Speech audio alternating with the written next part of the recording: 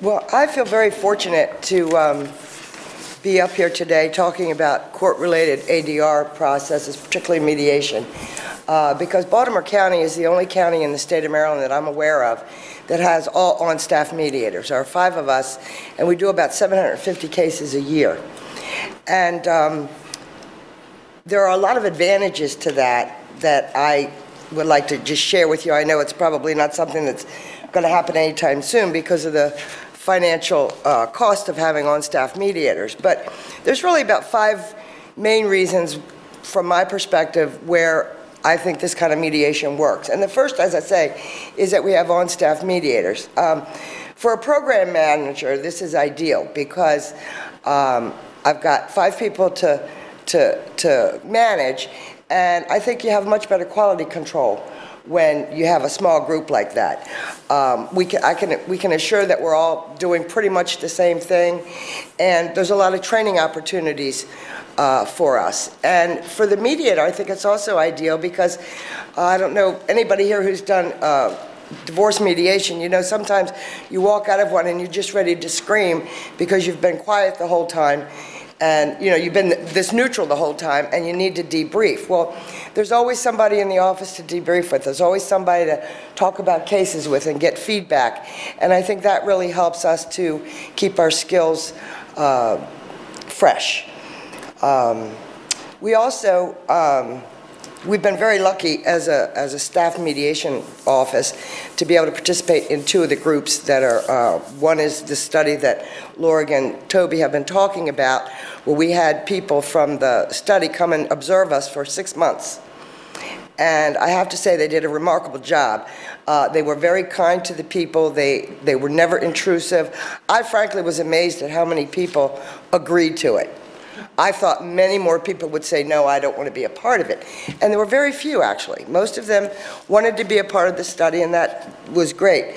So we had the ability to be part of that program. We also are the pilot program, one of the pilot programs for the ADR evaluation system that the court and macro is doing.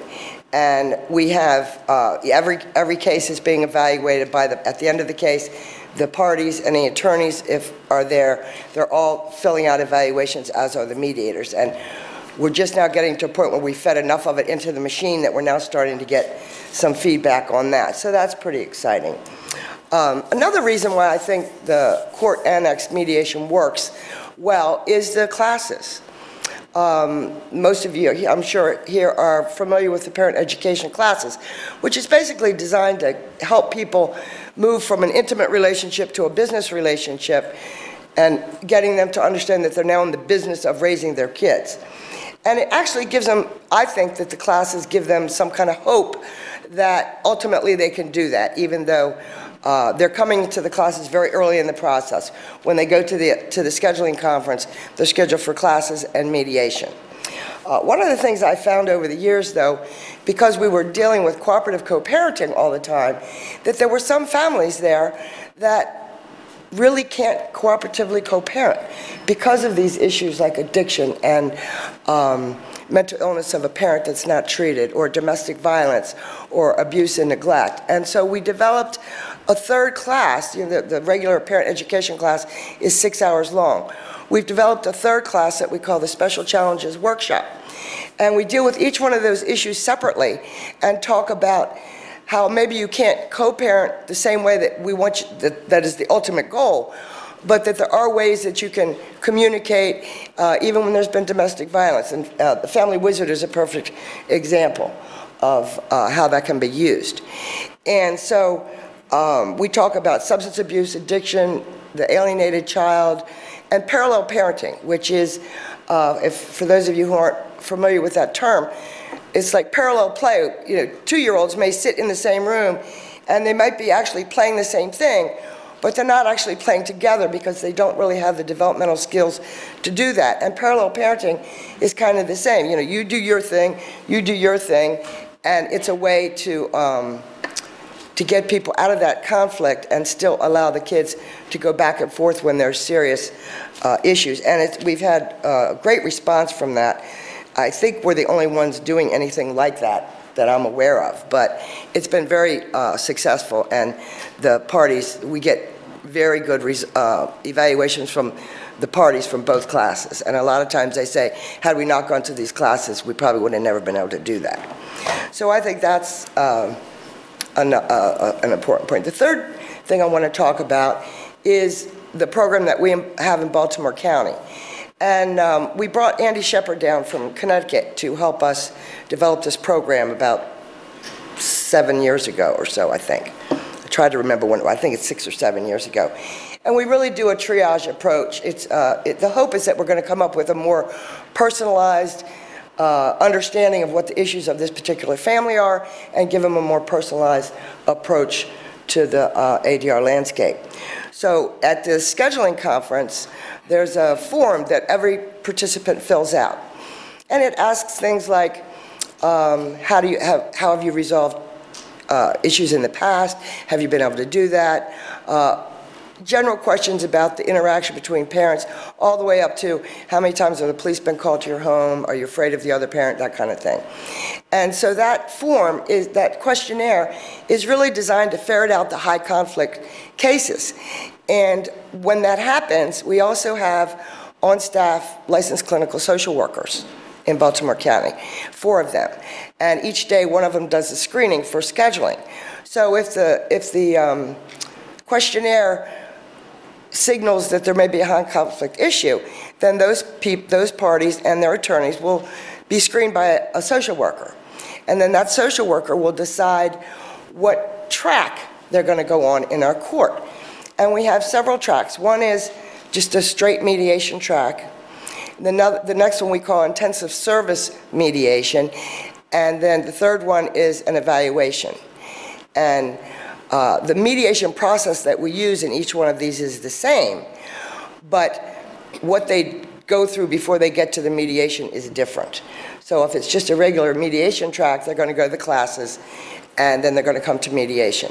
If it's intensive service, then that means there's some high conflict issue, but fitness is not really an issue.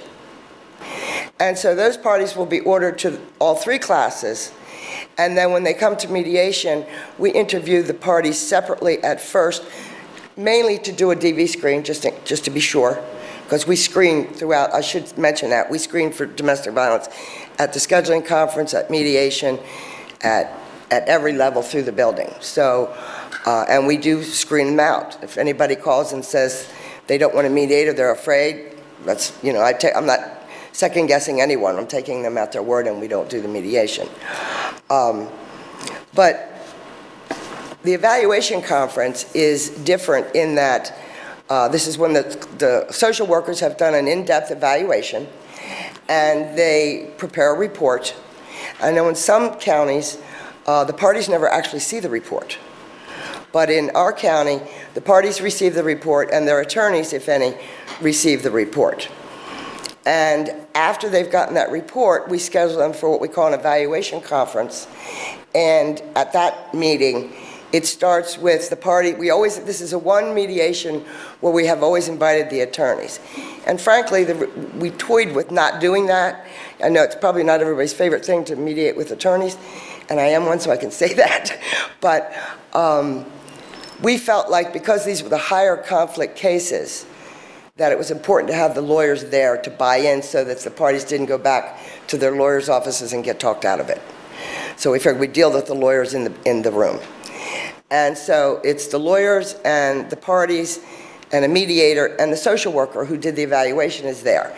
And she comes in at first and does a brief oral review of her report or his report and recommendation. And so the cards are kind of on the table at this point. You know, everybody knows, and certainly the lawyers know, what these reports mean, and the good lawyers help their clients through that and will help their clients understand where they have a strong issue and where they might be weak, and it helps to facilitate more negotiation that way. And ironically, the settlement rate for those higher conflict cases is higher than our regular mediations. And I don't think it's because we're doing anything differently, because we're not. It's just that the process has given the parties the reality check sometimes that mediators can't really do. And so it's right in front of them. They know it, they've seen the social worker, they know what how the social worker is going to testify, and it really does facilitate negotiation in that way. Pardon me. We have started doing marital property mediation for pro se parties only. Well, originally we started for pro se parties, and now we're doing it. Some of the lawyers have asked us to do it because they want us to do it. So that's a very new thing in the mediation world. 5 years ago, the idea of people who weren't lawyers doing marital property was unheard of, but now, at least in Baltimore County, they're really starting to like that idea.